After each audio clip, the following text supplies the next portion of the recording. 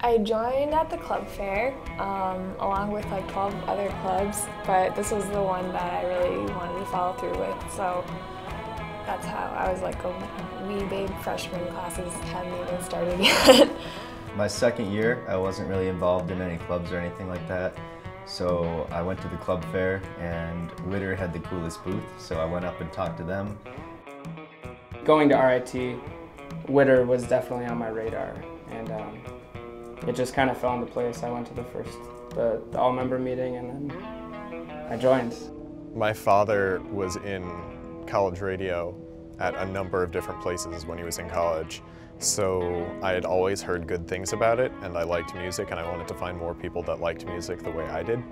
So the first place I looked to was WITR. It was definitely because of the music. I didn't know that I was going to end up becoming so involved with sports, but I'm like such a music person, and not a lot of people like the same music that I do, and WITR was kind of that eclectic, like segmented kind of radio station. I was like, wow, this is kind of cool. I didn't know anybody that did it, so I went out on a limb and gave it a shot. Well, there's a door downstairs, and if you walk into it, you kind of enter WITR.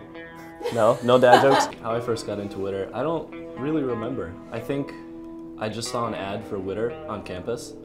Either that or I walked by and I saw the mural, and I think I stopped in and started talking to people there. And I kind of came, saw what it was, and it was just like, it was chaos, it was insane, and I just kind of wanted to join in.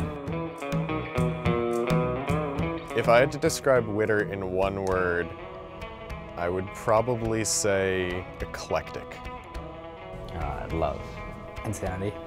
Community. Motivated. Rambunctious. Rewarding. I think it's fun.